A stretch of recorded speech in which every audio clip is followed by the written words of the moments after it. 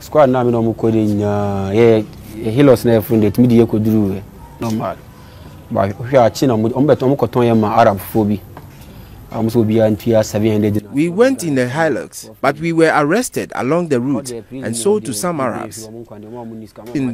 They put us in the prison and demanded we pay 700 dinars. But I saw many Ghanaians there. Many of those who could not pay for their freedom died. Most of them were from Nkoranza. I spent 2 weeks in the detention center. We had to buy our own food. We were allowed to eat once a day.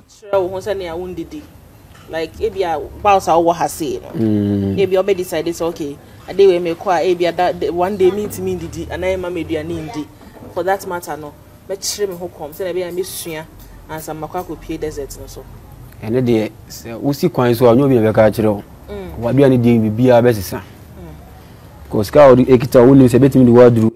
When you embark on the journey, you will learn the rudiments. Your habits will change. You cannot be sure if the money you have can take you to the end of the journey. Everything is management. There is time to drink water and time to eat gari. Sometimes while on the journey, the driver will not allow you to drink water or eat till evening. Starving is normal. I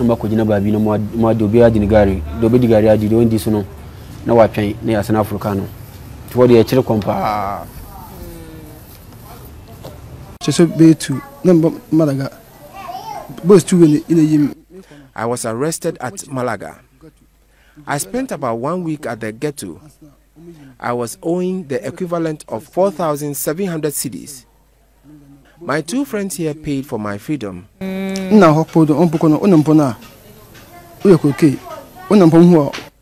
are like a cocaine for the Arabs. They can arrest you and sell you anytime.